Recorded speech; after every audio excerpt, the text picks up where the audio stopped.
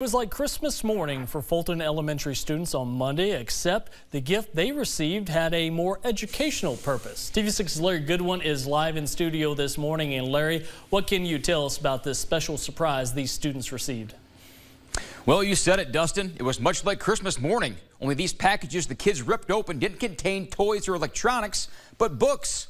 Books Are Fun, an organization that is ran all throughout the United States, puts on a program called Book Blast that basically puts books in the hands of students. This is a program that's run all throughout the United States and has really picked up a lot of steam in recent years in Illinois. It's vetted by the Illinois Principals Association, and basically what it does is it's just simplicity at its finest. We want books in the hands of students, and they make it simple for educators, for schools to be able to make that happen.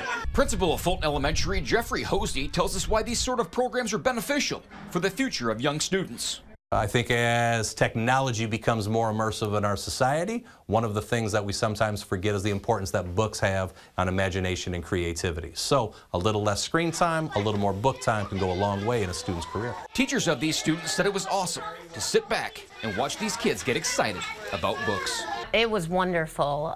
Several of the titles, I'm familiar with some of the series that we were provided with, and that makes it exciting for me because I know they're good books.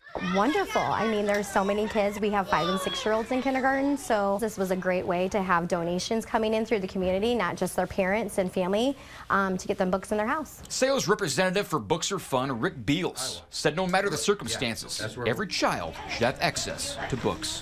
Every student, regardless of income level and everything, they all should have access to books. There should be no reason why they shouldn't have any access to books.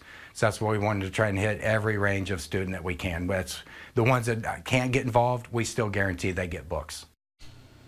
Now, students in grades preschool through 5th grade received a minimum of 5 books each, and there were 4,000 plus books that were distributed throughout the school.